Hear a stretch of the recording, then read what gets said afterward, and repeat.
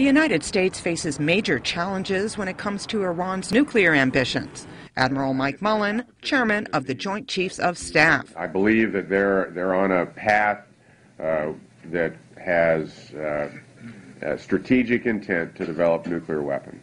Mullen told a gathering at the Institute for Near East Policy, a Washington think tank, that the question remains what to do about it. That outcome is a potentially a very, very destabilizing outcome. On the other hand, when asked about striking Iran specifically, that also has a very, very destabilizing outcome. Mullen says he worries about unintended consequences of either scenario.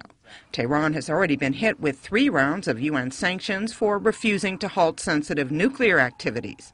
The U.S. and its allies have said it is time for a 4th round of sanctions, but diplomats say Russia and China are resisting. There are discussions right now of additional sanctions and to continue, where possible, to engage and have a dialogue.